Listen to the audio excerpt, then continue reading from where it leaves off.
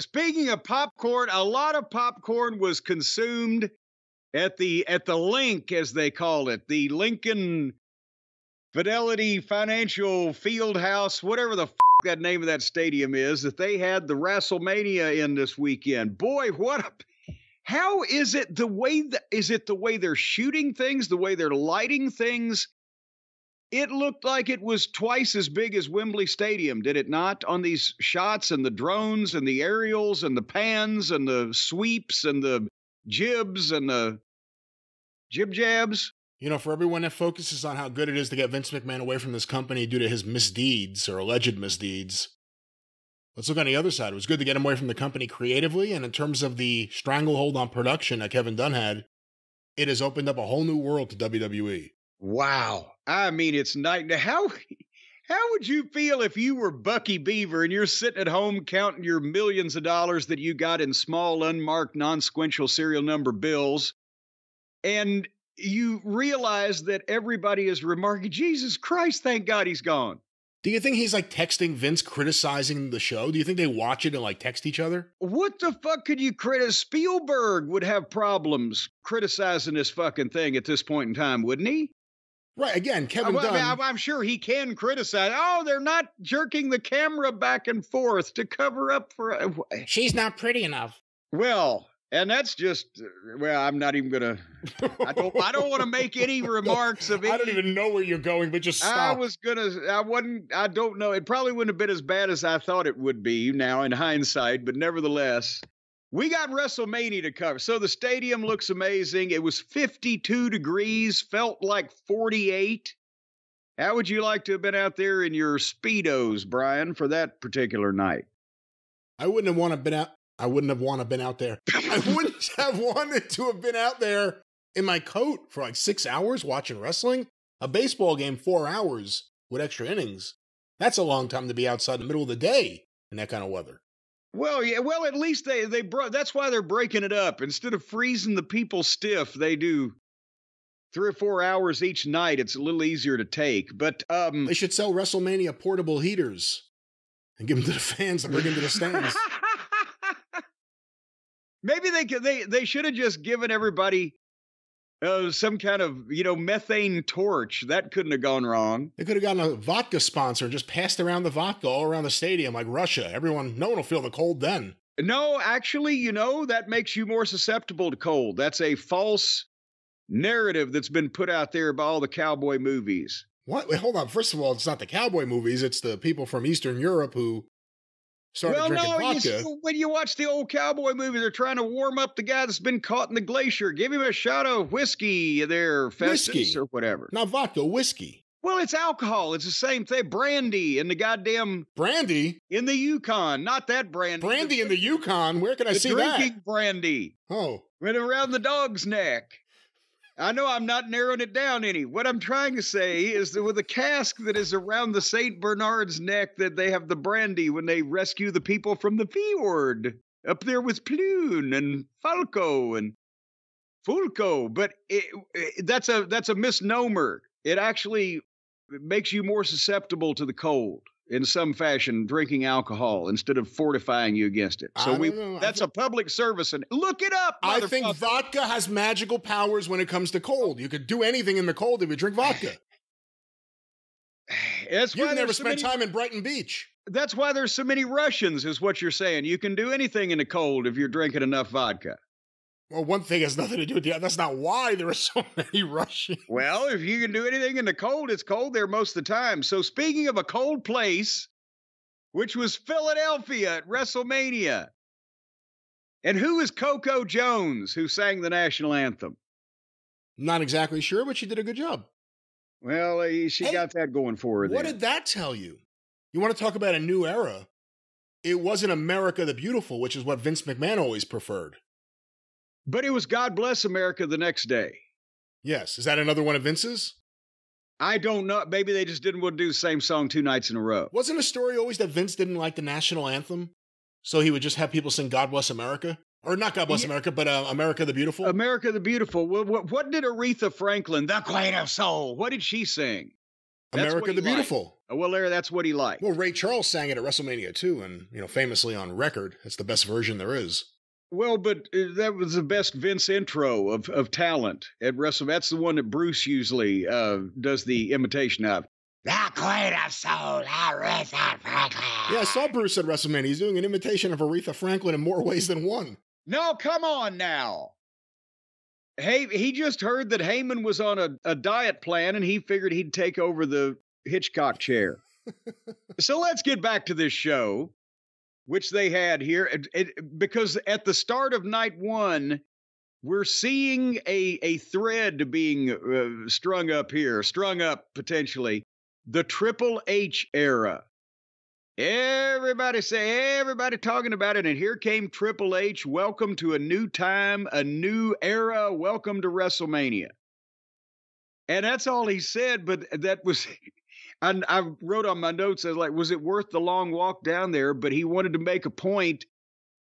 He's now the babyface in charge of the company. It's not an evil empire anymore. They have finally gotten, how long have we been talking about? God damn it.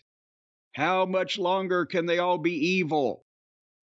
And the answer is they don't need to be evil anymore. Now the heels can be evil again instead of the company.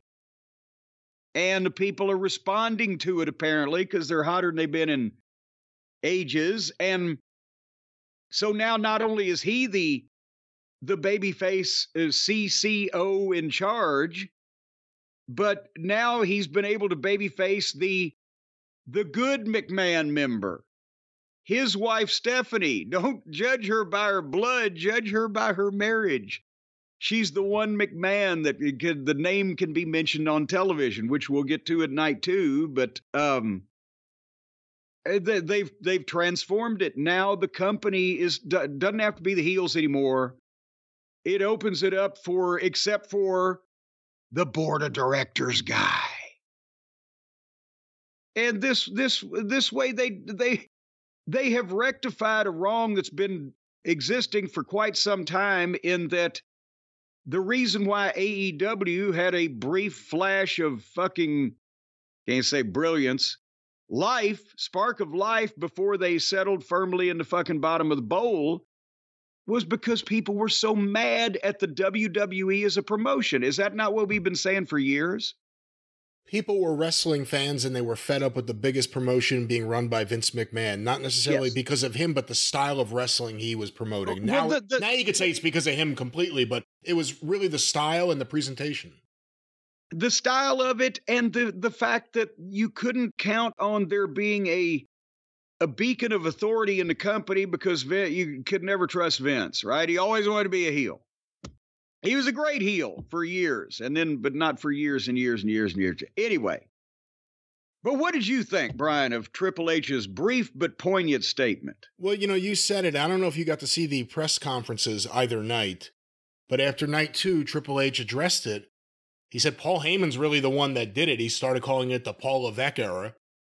Now that's a thing. Who knows if that's really the way it was conceived. But he said it's not just me. It's me, it's Lee Fitting, the head of production, and it's Nick Khan. And if you think about it, instead of one Vince McMahon-like creature at the top, you got someone who can worry about just the wrestling. You got someone who can make the business deals that make the wrestling work. And you got someone who can find a way to make it look different than it ever has before and better than ever before. It's a winning combination. You wonder about Vince's influence. I mean, as long as he has one of his dildos still there, he's got influence, and Bruce Pritchard's still there, and that's what he is. So, we got to be honest about it. You would never name an instrument of that description after, Brother Love. Brother Love. But anyway, nevertheless, all of his instruments may be neutralized for that use, though.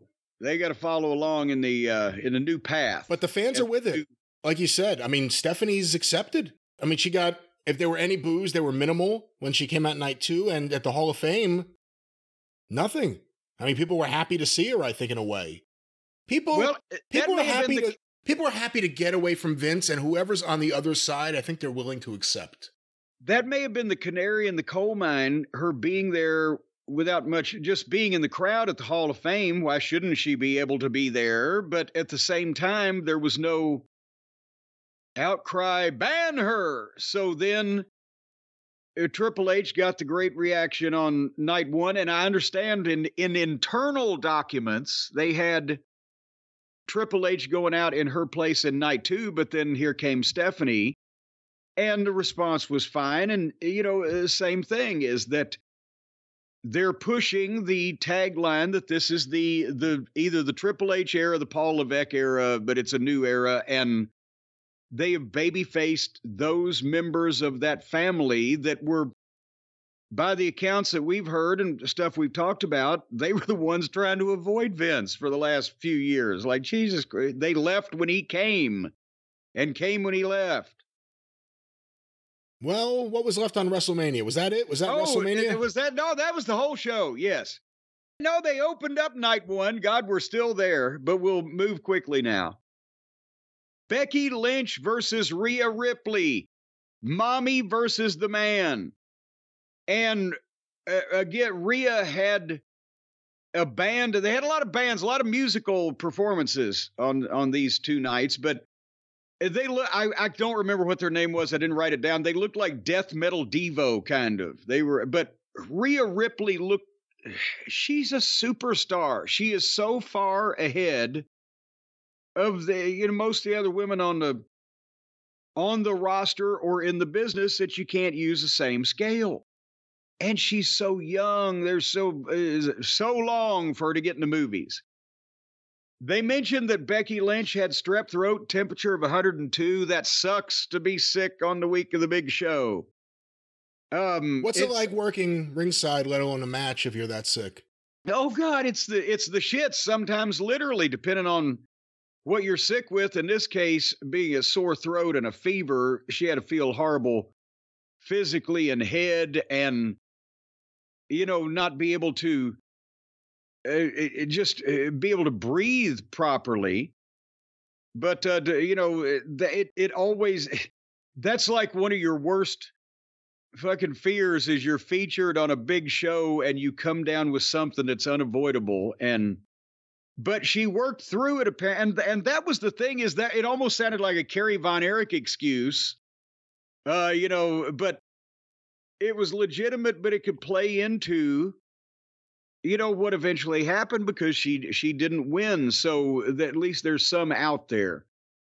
But I'm not going to go blow by blow on these matches because everybody was trying to put all the twists and turns in. But perception wise, they worked hard and fast here, and not fast in a bad way, but they kept the pace up and they worked hard. And also it's the personalities. And while Becky is painfully thin, and, visually, just size-wise, this is, a contrast with her and Rhea, the aggressiveness and the personality she makes up for it, the people are behind her, et cetera, et cetera. But these two throw better punches and forearms than half of the fucking AEW guy, all of the Japanese guys that they import over here, and half of the Americans on the AEW roster, the men.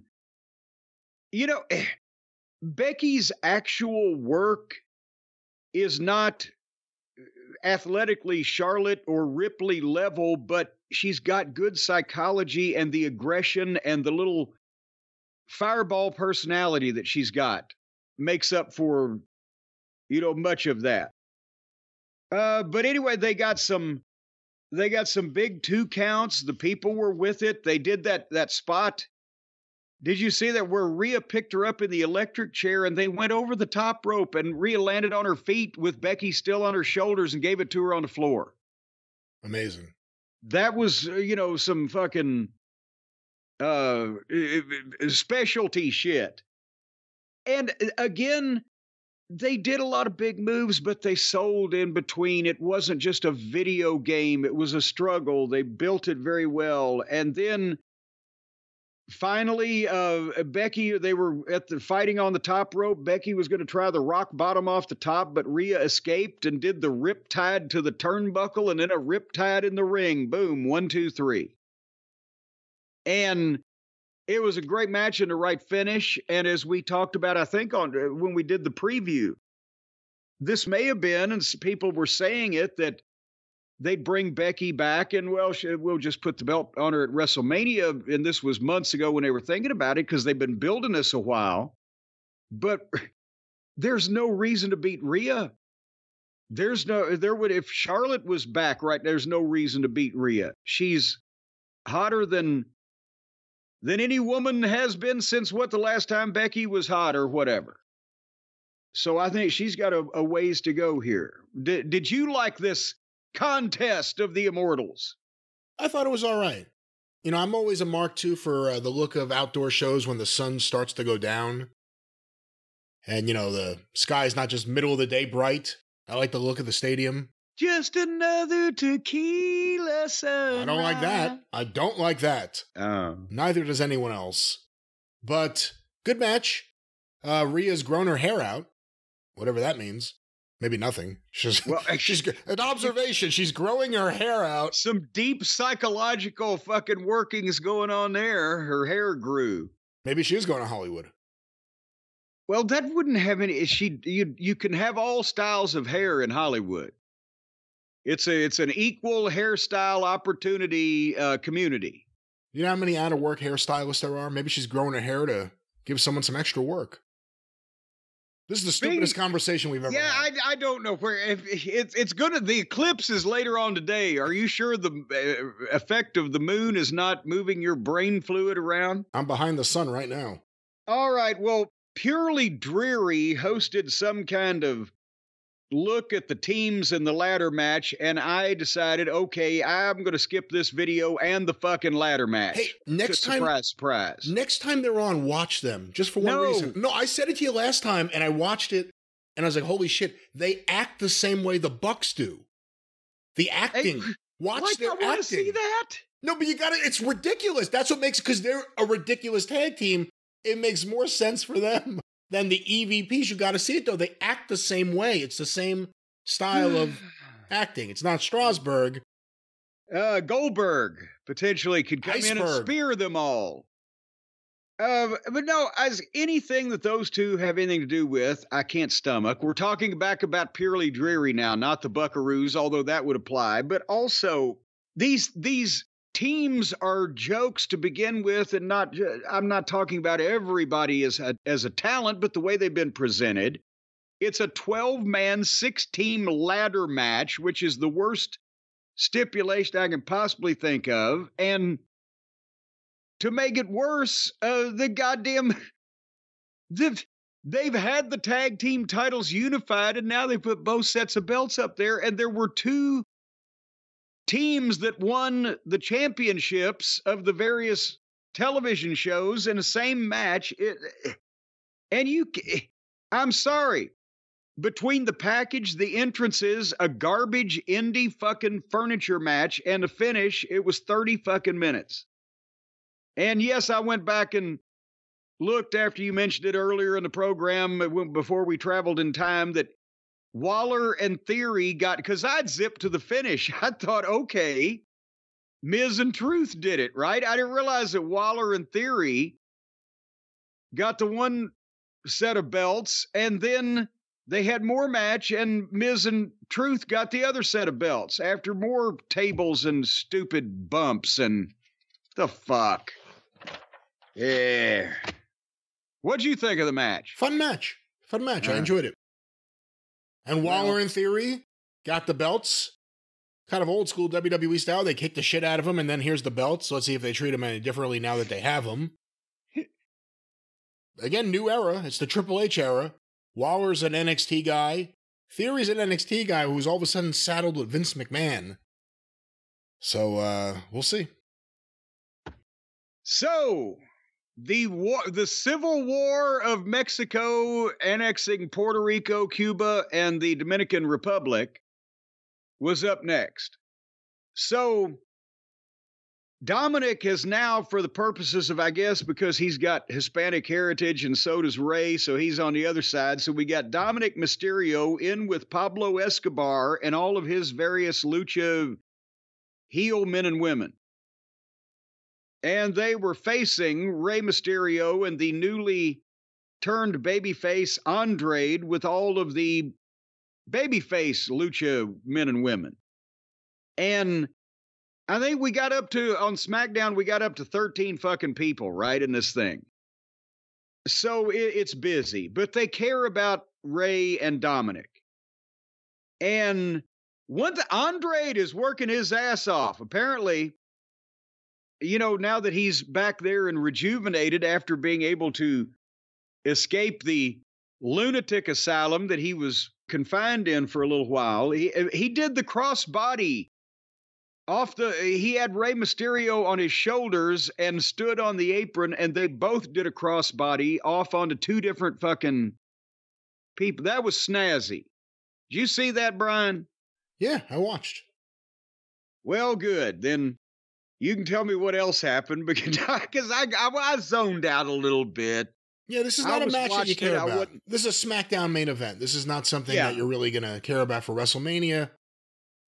It was a good match. I didn't fast forward through it, but I kind of zoned out till, you know, they got heat on Rey and then the finish. But I was trying to figure out where they were going because I was like, how can they put more people in this thing? For the folks who haven't seen it yet, Andrade makes his comeback, a lot of moonsaults.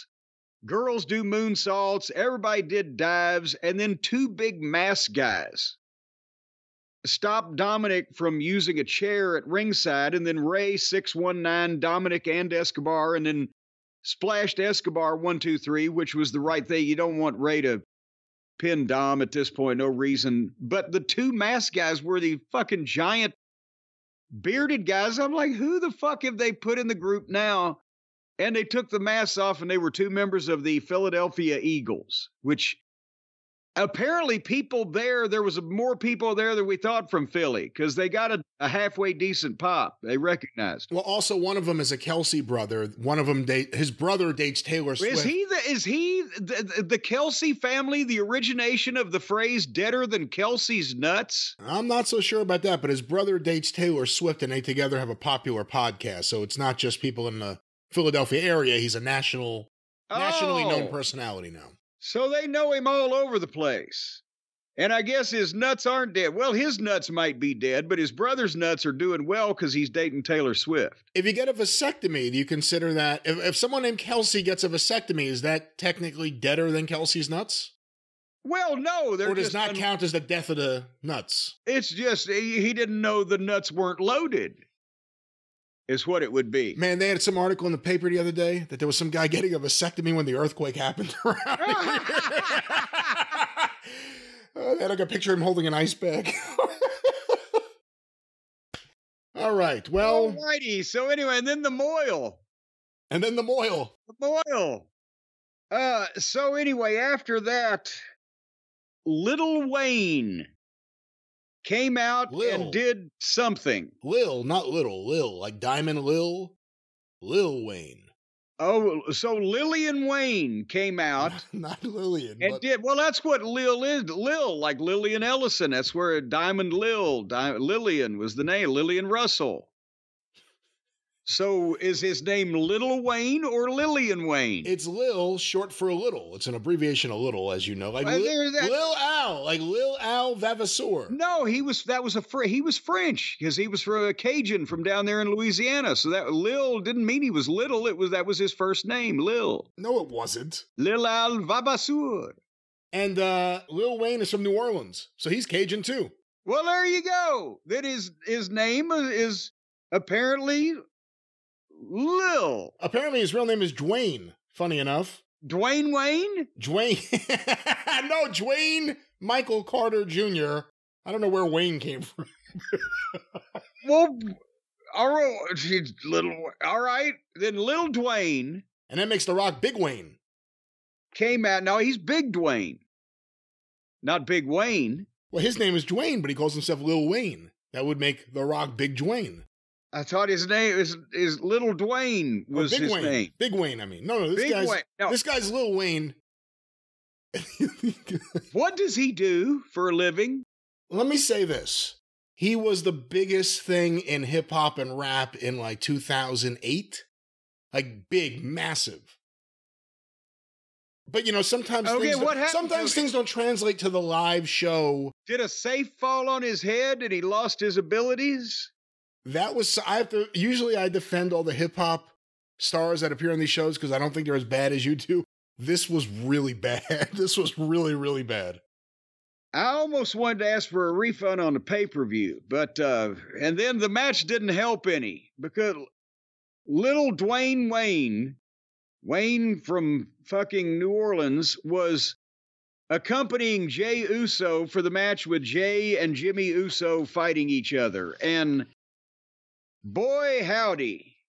We've been prophesizing for a few weeks now. I've been mentioning that, I don't know, Jay's hot dogging and their work is not smooth. I mean, we beat around the bush, but like I said, when it was Jay and Solo, we do not need to see any more of these brothers wrestling each other. The full body outfits that they come out in are off-putting to begin with, especially that sequined parka that Jimmy was wearing for a while. Then they take the top off, but the pants look like I don't fucking know. And they tried. I can't say they were serious about what they were doing. They tried to do it. They just didn't do it well. Everything it's sloppy. The dozens of super kicks over and over.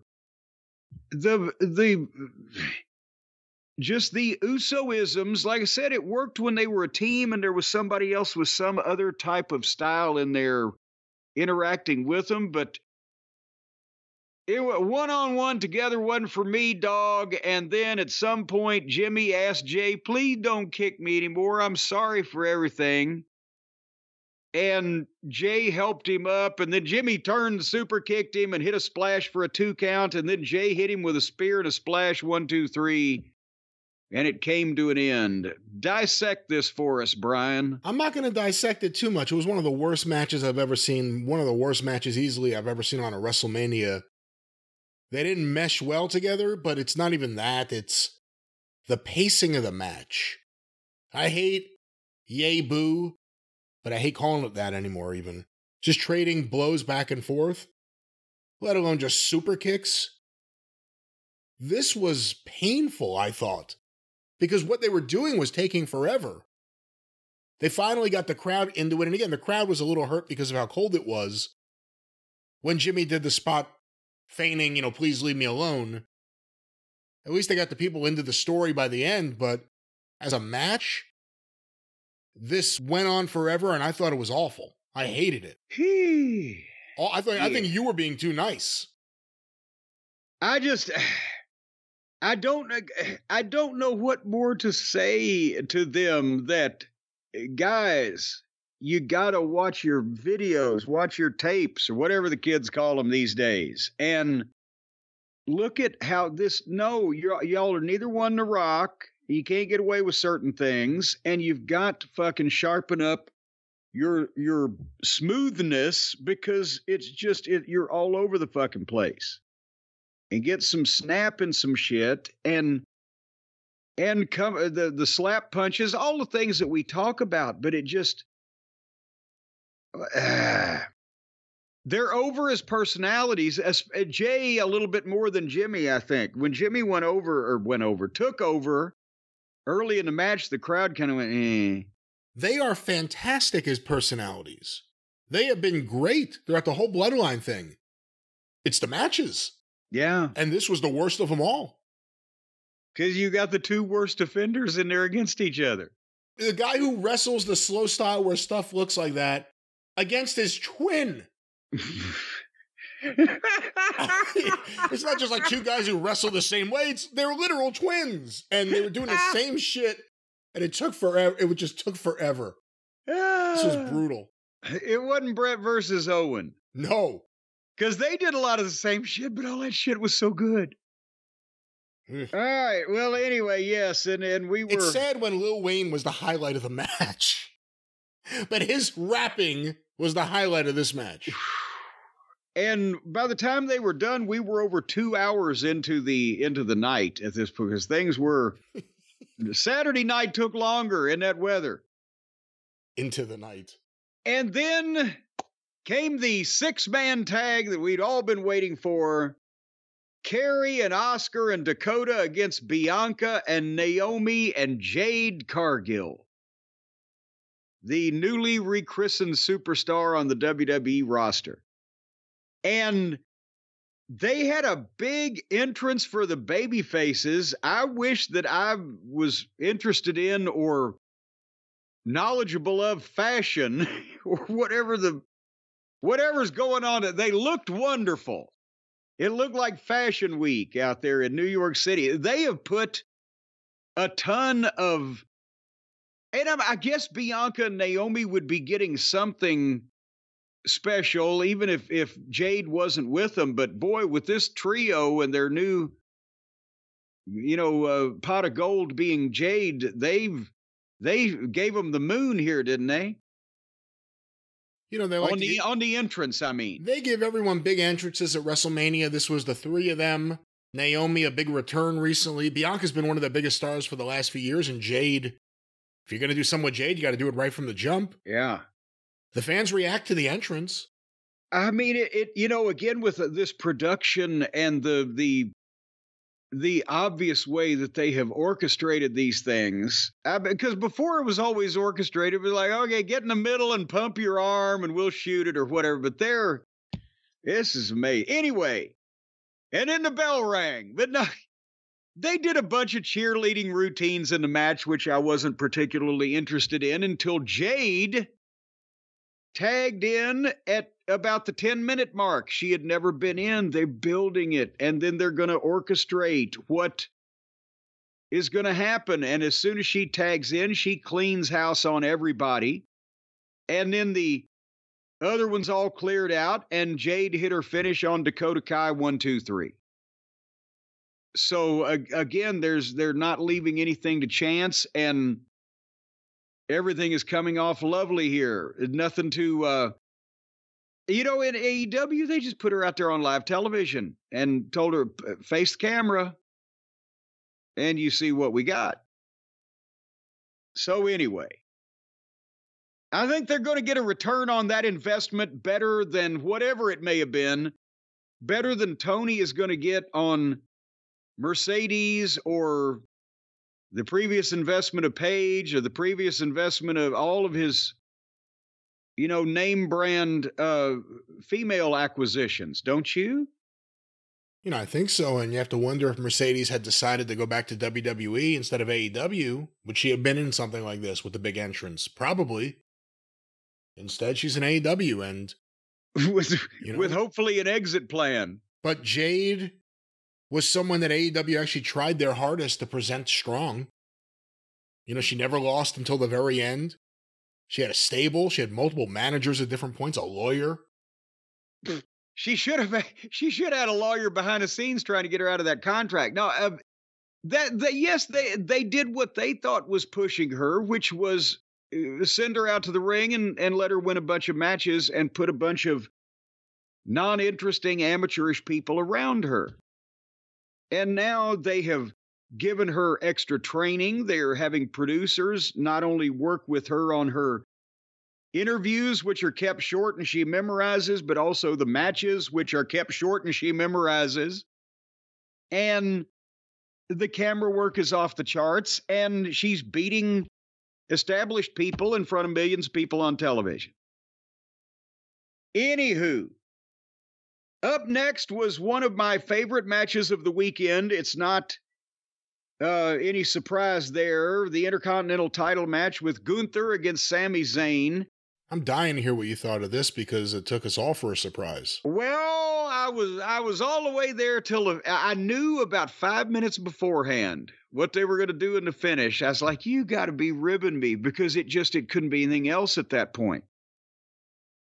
But Ed, we'll talk about it in a second. But thoughts of the match, Sammy had already, we've established his wife and his son were in the back, and he tells them, he tells her, don't let my son be out there. I don't want him to see it in person, watch on TV, whatever. And then Gable told him, go out by yourself. You got this. I'm not going with you. And he gets a pep talk from Steen, too. So the match was brilliant in that Gunther looks incredible. He's always perfect, as we've talked about. Sami Zayn, I think I mentioned this back years ago before they ever even started, doing all this, pushing him on top as a single. I said, Sammy can sell better than most people. And he's also been brilliant verbally. It's just he looks like he looks. I can't even say he looks like shit. He looks like Sammy. For the kind of people who like that kind of thing, that's, but part of it helps his look actually kind of lends into his underdog persona. But the match was great because Gunther's going to dominate and the babyface underdog is going to fight from underneath, and this was a perfect dynamic for that. And the fans were into it, and these guys knew how to put their match together, and they knew how to execute it. And they got big false finishes, 2 counts with power bombs and clotheslines out of nowhere. And Gunther's a heel. He got heel heat in front of Sammy's wife. And his attitude and his facials, the way that he projects himself. So, and then you've, got the ultimate baby face in this guy that looks like he ought to be working at a goddamn, video game store or comic shop, except that he's a WWE superstar. We can identify with him, right? He's he's the Eddie Marlin principal. He looks like one of the fans. And finally, where I knew was when Gunther started taking his time and a splash off the top, and then he hit another one, I think maybe 2, but he wouldn't cover him. He's taunting the wife, and Sammy's fighting to his feet. And Gunther goes to the top like he's going to, do something again. And Sammy runs, gives him the kick and the brainbuster on the top turnbuckle. And I don't know if you remember this, Brian, but I told you years ago when he was El Generico in Ring of Honor, look at that fucking physique. He is stronger than he looks. Because he did that to Steen one time when Steen was even fatter than he is now. He can pick the guy up and turn him to where the gravity can take over, which is no, small feat. And he gave Gunther the brainbuster on the top turnbuckle and then 2 of the kicks and covered him 1, 2, 3. And it got a huge pop, yes, but what the fuck? And I'm not saying Sami Zayn shouldn't be used as a main event guy. And a lot of people like him. He's very popular. But they had something going with Gunther that I think it needed to be either it was this Seth thing after he's lost his world title. Or was this LA Knights thing to establish himself maybe one step up? Or was this Braun Breaker's thing to shock? Can you imagine? And maybe the closest we get to Gunther and Brock. Gunther and Braun Breaker, where Braun Breaker would explode onto the fucking main roster and, get a win over this dominant beast. Is Sammy really going to be that much more over at any point in time than he already is? And that's not a knock on him. I'd say he's already over. Did he need the way they built it? People wanted to see it, but was this the time to spend Gunther's loss on a guy that's already in a prominent position? I don't know. Obviously, going into it, I wouldn't have done it. I've been saying all along, I said on the show months ago, it would have been Braun Breaker in my eyes at the time, just because it would have elevated him right away and given him credibility. Yeah. I think that the Sammy Gunther thing started really clicking because the Sammy Gable story did too. And the comparisons between what's been happening in Rocky 3, where Rocky has to train with his former rival, Apollo Creed, to be able to get past the guy that beat him, Clubber Lang. Wait a minute, I thought that's the angle that Moxley wanted to do with Punk. Apparently it was, and they did it here. I mean, it seems like they're doing it with Gable and Sammy. Gable kept saying, I want one favor from you after this. That's what Apollo Creed kept saying. Yeah. He ended up wanting to box with Rocky in an empty arena just so he would know for himself who was better. I don't think they're going to do that, but they've set up some kind of story with him and Gable. So for that reason, I'm curious to see where it goes, and I don't know if I want a series of rematches with Gunther and Sammy, but this is a chance to do something new with Gunther. Look, they got a new world champion on one show and on both shows. This is the chance to do something new with Gunther. Well, we will talk about those new champions shortly, but it's still night one, folks. There's things going on. And Nick Aldis and Adam Pearce came out to announce the biggest WrestleMania of all time of some description. They're going to have statistics on this they've had more people in one place, but they've never had more people over 2 nights or whatever the fuck this is going to be. They've never had more people with more cash in their pocket. There you go. They've never had more people leave the arena with emptier pockets. That's what the statistic is. But 72,543 is what they gave us. That's the number they're. But the turnstile count was only 45. Yeah, the turnstile count was 162. You know, like Buddy Fuller said in Springfield, Ohio, somebody left the back door open. 500 people somehow snuck in without anybody noticing. So the time for the main event was here, the biggest tag team match of all time. Cody made his entrance and hugged Mama Rhodes and gave his weight belt to his father-in-law. Brandy's father was there alongside Michelle. And Cody adopted a Sgt. Pepper's Lonely Hearts Club motif for his outfits this weekend. And it was it's classic Cody, man. Michael Jackson at the 4th of July. That's what it is. Well, there you go. And then Seth Rollins came out dressed in Ethel Merman's costume from her last Broadway play. Well, this was definitely the peak of flamboyant Rollins, wasn't it? I think Liberace would have been seen as a fucking, like an Undertaker or a congressman next to Seth in this juncture here. And then The Rock came out carrying the championship belt that Mrs. Ali presented to him. And that I'm sure she might have not only paid for it, she may have crafted that with her own 2 hands. And then here came Roman Reigns with Paul Heyman. And we kicked it off with Cody Rhodes and Seth Franklin Rollins against Rock Reigns and Roman, The Rock and Roman Reigns. And when they did the face-off at the start, you had to think physically, these 2 white boys are in fucking trouble, right? Because that's Rock and there's Roman and they're jacked up.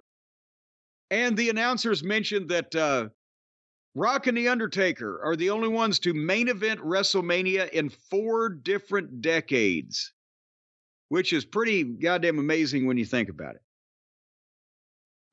However, from this point on, Brian, there were points that I thought this is brilliant. This is psychology. This is wrestling. These are professionals. And there was some points I thought, oh, you got to be kidding me. They got to do this too. And they existed in the same match because this thing went, I don't know if it was 44 or 45 minutes bell to bell. And I'm not sure that in temperatures that had to be dipped into the 40s at that point with an ill wind blowing slightly, that they got everything that they could out of the people, even though they were there, they were with it. It wasn't like, the popcorn match, but couldn't they have taken it easier on the people and the viewers at home and cut this down by about 15 minutes and still got the point across? When has The Rock ever gone short? Well, goddamn, if my own self was physically uncomfortable and I was the one that could say, go home, I believe I might tend to do that. But, there was a psychology lesson early on when they didn't rush it. They didn't hurry. They were getting pops for the tag ins just to see this guy versus that guy. And, again, it went from classic tag team wrestling early on to then suddenly The Rock told the referee, I don't fuck around. If you count, you're fired. So that they could just go out in the arena and fight Cody and Roman on the stage and Seth and The Rock in the arena. And it was like every other match on TV everywhere, and kind of spoiled what they had been doing, which there was some art to that in the ring, right? And I fast forwarded a couple minutes till they got back to ringside, because I don't want to see that from guys who know what they're doing. And I'll give you a couple more reactions I had. Tell me if I'm overreacting. Rock took a lot of the fucking match, didn't he? As far as in the heat. Roman was kind of standing around quite often. Yeah. And then the Rock hit a nut shot, and the referee actually apologized to Cody that he couldn't do anything about it.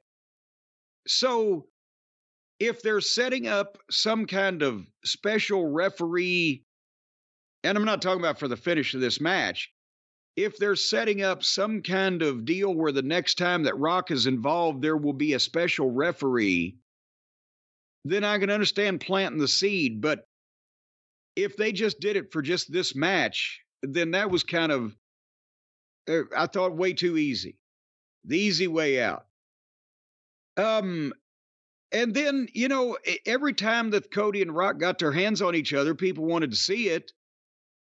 And, they got numerous 2 counts with their big moves, blah, blah, blah. And then they did kind of a modern sequence where The Rock just disappeared and the babyfaces double-teamed Roman Reigns silly. And then they went back to The Rock pulling the referee out and nailing him and wiping out Seth. And Roman got a nut shot and a spear on Cody. And The Rock rolls the referee in, but that's only a 2 count. And then they get heat on Cody. And so there's a lot of points where they're taking people on a roller coaster, but they are using almost every one of the Attitude Era false finishes all in the same match. The Rock taunted Michelle with the weight belt, but Cody made a comeback and got the bionic elbow, and The Rock hit a spine buster, went for the people's elbow, but Cody cut him off with a cutter and got cheers and boos for cutting off the people's elbow. And, again, boom, boom, boom. Finally, they did a spot where the baby faces got double pedigrees and double covers and only got a 2 count. And then The Rock cleared the Spanish announce table off, but Cody rock-bottomed The Rock on the American language table, and Roman speared Seth through the rail. And it went on in the ring with more heat on Cody. And Cody got 2 crossroads finally on Roman and was going for the third, but Rock had the weight belt on the floor and whipped him in the small of the back. Pow! And that broke up the third one, and Roman hit a spear. And then The Rock asked for the tag. And Brian, did you note that there was some element of, they were looking at each other with Roman going, oh, you want the tag? But the only way I can, again, figure this out is if they're building to Rock and Roman, and Rock being a glory hog or whatever the fuck, because as Roman spears Cody, Rock sticks his hand out for the tag, Roman tags him, Rock bottoms him and hits the people's elbow, 1, 2, 3. So Rock gets the victory while Roman is kind of struggling to his feet in the ring after all the abuse he's taken. So this was the Rock show. And you said they're building him up for Roman. They better be building him up for Cody, too. Cody needs that win back now that he's the champion, and I think that has to be the plan. This is what I said when we predicted the matches would happen. Rock pins Cody. Cody gets everything going the next night. Yeah.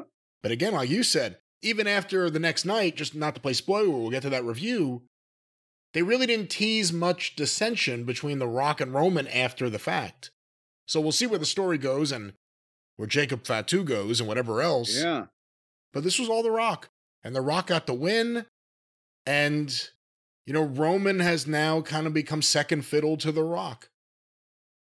Well, and I agreed with you, and we've talked about that the heels were going to win night one, Cody win night two.